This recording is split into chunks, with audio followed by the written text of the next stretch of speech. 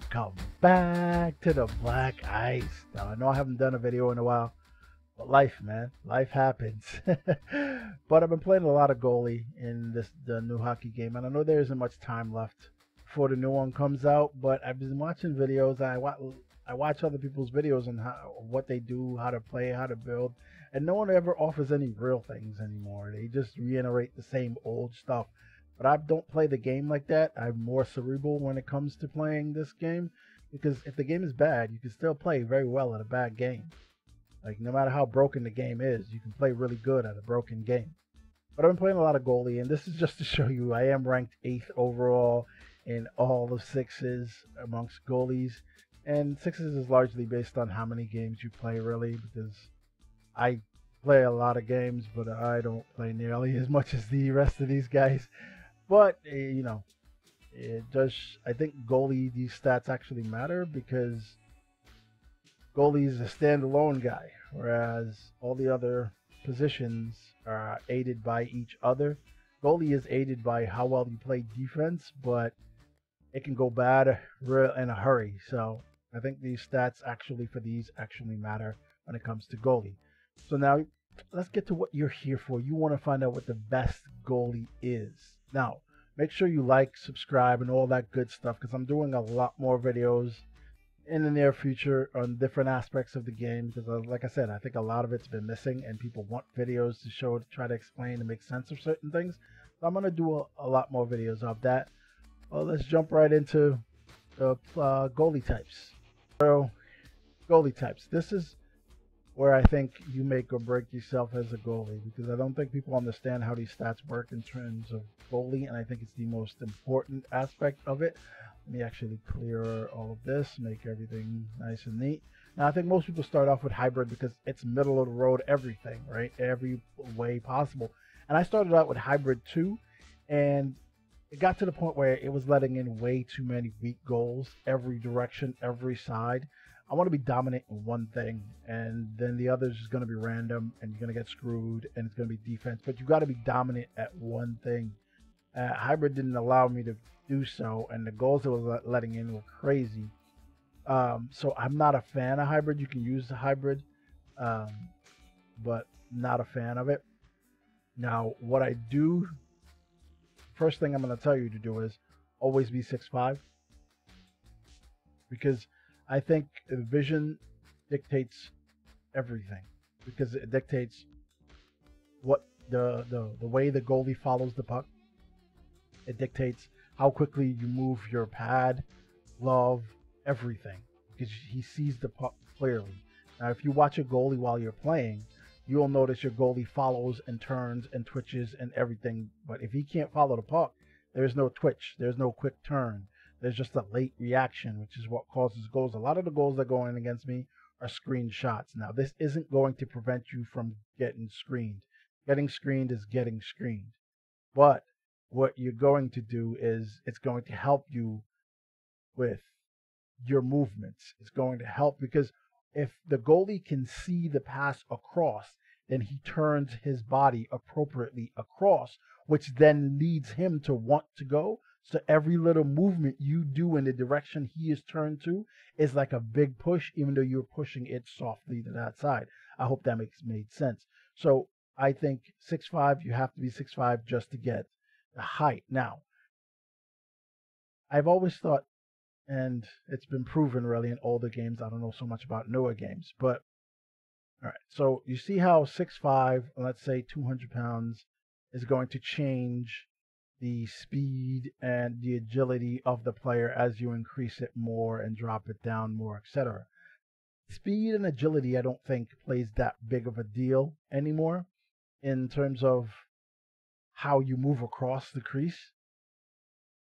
I think speed helps more when it dictates how far or how much when you push the controller to the right. Is it a little push or is it a bigger push? That's as far as speed goes. If you just yank the controller one side, it doesn't make you go faster. I've yet to see it make me go faster to make it save. But those quick taps then become faster or bigger. So if he moved 1 inch to the right on a quick tap to the right, with low speed. If he has high speed, he'll move 2.5 inches on a quick tap to the right. Hope I'm making sense. Again, a lot of this you'll see as I go through more videos and go through more breakdowns. But this is just to get you started on what goalie you should choose. Now, let me go through the stats actually. The most underrated stat is vision to me, and the most overrated stat is 5-hole. You are going to get scored on 5-hole. There's going to be plenty of goals going through 5-hole. I'm not sure what 5-hole actually does or what it saves. It's never proven to me anywhere that 5-hole actually helps you save anything. 5-hole, you have to save your goals manually. Now, if they allowed you to be able to play at 6'2" and be able to save shots close to the post, then 5-hole and all that might make sense because you have a lower 5-hole, you don't have to drop into butterfly as much. But I've tried playing 6'2", I've tried playing 6'1", and the shots on the corner, the just the offensive players pick spots on you easily. They don't. It's not as good. If they allowed you to be 6'2" and then save spots, save upper corners, then 5-hole would make so much sense. But the game doesn't allow that. So why are you even bothering with 5-hole? Um, and the glove high, glove low, glove, all those matter, but they don't matter that much. Like you don't need to get a 90. You don't need to get a 80 whatever in terms of stats, glove high, glove low. You don't need to get that. Players are going to score on you forehand if they have enough speed to a corner, unless you hug the post, etc. They're going to score on you if you aren't guessing that position, because most of the goals scored in this game is dictated on how close the player is to you, whether it goes 5-hole or leaks around, or how fast the player is going, so that way he is getting to a spot before you do, and the game lets them shoot at very odd angles to get in the net. So I am not a fan of hybrid because it lets in too many crazy goals. Now, I am a fan of butterfly. I like the butterfly because the butterfly does it does how do I put this? It does a lot of desperation type saves without you doing desperation type saves. So because it's a slower build and it's most of the stats is in the lower category, like if a player shoots low or if they didn't elevate the puck and I didn't get over quick enough, the butterfly goalie throws its leg all the way out so that it kicks it without me seeing, but it'll do a split and sit in that position for a long time, but you'll make the save, you know. So I like the butterfly for that aspect, and but I think I I'm not a fan of rebound control, right? So if you're 6'5" and you are whatever level of height and weight you want to be, depending on your speed and what you want your speed and agility to be, I don't like rebound controls. Rebound controls just leave the puck right in front of the net for the offensive player. So I like to be a lower weight if I'm a butterfly. So if I'm a butterfly, I like to be a lower weight because then it drops down the rebound control below 90 and he kicks it a little further out, and that way you get a better chance to react as a human. But I don't like rebound control, so that's why I don't like the butterfly goalie. Now, obviously, because I think vision is the most important stat, stand up is my favorite goalie build.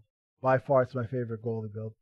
Um, it goes up, and it's at 6'5", you get a 95 vision. Now, this is how the stats work in NHL. So if you're at a 95, you basically are a 96 to 100. You have to get to a 95 to get to 100, right? So unless you can get to 95, it's not worth anything. So if I was at, instead of a 95 vision, I was like the other players and I was at a 93, I don't care for a 93. Like a 93 vision doesn't get me to 95. It just gets me to 90. It's the same as being a 90. In my eyes, even though it highlights green, whatever, in my eyes, it's the same as being a 90 because you get that extra boost once you get to 90, between 90 and 95, I think it's the same stat. But because you can get to 95, it means it puts you in another level of actual vision.